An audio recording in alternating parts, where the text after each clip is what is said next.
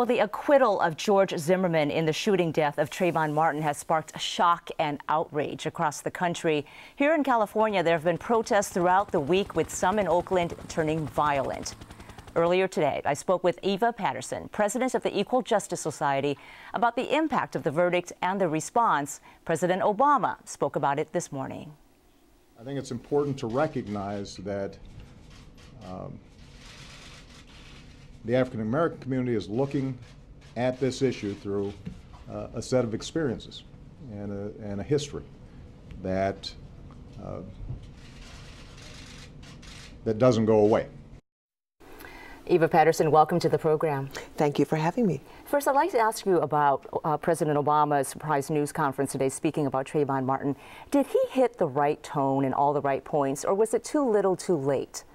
I was thrilled with his comments because I thought it was very important for a black man of his stature to talk about the fact that what happened to Trayvon Martin has happened to him. Black people, we often get followed around in stores. We're often put in the bad part of restaurants. We can't get cabs.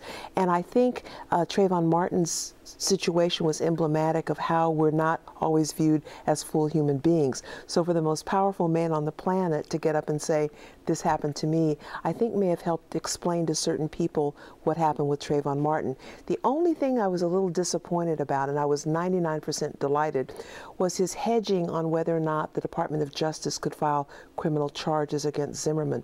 There's the Matthew Shepard, James Byrd Hate Crimes Act that can be invoked when a state court prosecution does not really deal with people's civil rights. He seemed to be downplaying the ability of the Department of Justice to get involved.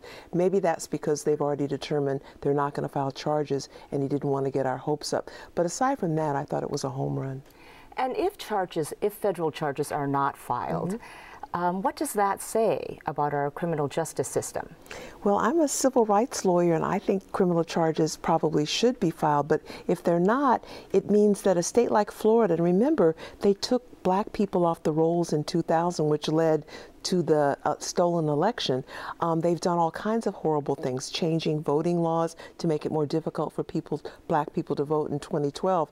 If they get away with this, a decision that many people feel was a great injustice, it just makes, I was going to say black people, but I think it's all people of goodwill, just feel very disappointed in the criminal justice system. Trayvon Martin should not be dead. George Zimmerman should have stayed in his car. George Zimmerman is free and has a gun. There's another woman in Florida named Marissa Alexander who fired a shot into the air because her husband was abusing her. She was nailed and has been given 20 years in jail. George Zimmerman walks free for the same stand your ground type situation. So it just reinforces the notion that black people do not really get justice in this system. Are you saying then that racial bias is inherent in the racial justice system, in the criminal justice system? My organization, the Equal Justice Society, has done a lot of work on racial bias. We all have it. We all have unexamined biases and stereotypes. There's a horrible case called McCleskey versus Kemp, which challenged the racial bias in the imposition of the death penalty. If you killed a white person, your chances of getting the death penalty were something like 16 times more than if you killed a black person. Justice Powell, who said, who basically let Mr. McCleskey die, said there's bias in every aspect of the criminal justice system. Where do we start? It's well known, for example, let's say a white kid is riding around joyriding. He may be sent home after the police stop him. A black kid will more than likely be sent to juvie. Black kids are often charged as adults. White kids are charged as juveniles. You see the over-incarceration of people of color. So yes, I believe there is racial bias, not just in the criminal justice system, but in every aspect of society. You can't have a system that had slavery, that has had biases against Asian American immigrants and Latinos. You can't have a system that's allowed that to happen without seeing bias reflected in all aspects of our society. What I found interesting in the Zimmerman trial is that they did not talk about racial profiling. They did not use the stand your ground law. What they really talked about was that George Zimmerman had reason to fear for his life because there had been a number of crimes committed by African Americans in the area, and therefore when he saw Trayvon Martin, he had good reason to fear for his life.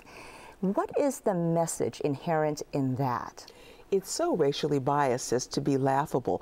Am I to look at every kind of strange white man and think he's going to have a gun and mow down 6-year-olds or mow down people in a theater just because there have been some deranged white men who do that? Of course not. Yet society feels more comfortable making that generalization about black men. Trayvon Martin had Skittles and iced tea. He was walking to his father's home. George Zimmerman was told to stay in his car.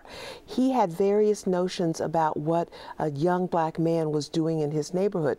I think despite the fact that the prosecution and the judge did not allow, racial bias to be raised, the defense played to racial biases. They showed that picture of Trayvon Martin bare-chested. They talked about the fact that there had been young black men burglarizing homes. And there's something in social science called priming people. And when you talk in these ways about gays and lesbians, Latinos, Asian Americans, blacks, it primes negative reactions. So the defense primed the jury to think, well, George Zimmerman saw this black man. He was totally within his rights to think this black man was going to rob somebody in that complex. He was walking home with Skittles. So the criminal justice system has racial bias inherent in it, according to what you're saying. Where do we go from here? How do we move this forward and rectify that? My organization convened a Mind Science conference in Chicago in April, and we had leading social scientists there, including a UCLA professor named Philip Goff, who's been working with police departments around the country to help them identify their biases. You have this shooter bias where if a black man holds up a wallet, it's seen as a gun and he's mowed down. If a white man holds up a gun, a wallet, they think it's a wallet and he walks away. So he's been trying to train police in how to examine their biases. There also are social scientists around the country working on debiasing. It used to be if you could show people who had biases against black people a picture of Colin Powell and of Tiger Woods, their biases would go down for 72 hours and then they come back. There's new cutting edge research that seems to be able to get the biases down for several months. We'll be working with the social scientists and hopefully can present this information broadly in society. We all have biases. You and I have biases. It's the way of the world, but we want to make sure that these biases don't result in a young child walking to his dad's house, getting misidentified as a potential criminal, shot and killed, and the man who murdered him walks free with his gun, whereas a black woman who shoots in the air is in jail for 20 years. That's just wrong. Oh, very interesting. Certainly a tragic case, but it has sparked a national conversation, and a conversation that we really do need to have. Absolutely. Eva Paterson. And personally with each other. I think yes. President Obama was right. It shouldn't be politicians, but you and I should have the conversation with friends. As my friend Angela Blackwell said, it's going to be uncomfortable, but we've got to talk about it honestly. All right, and see where it goes from there. Eva Paterson with the Equal Justice Society, thank you. Thank you for having me.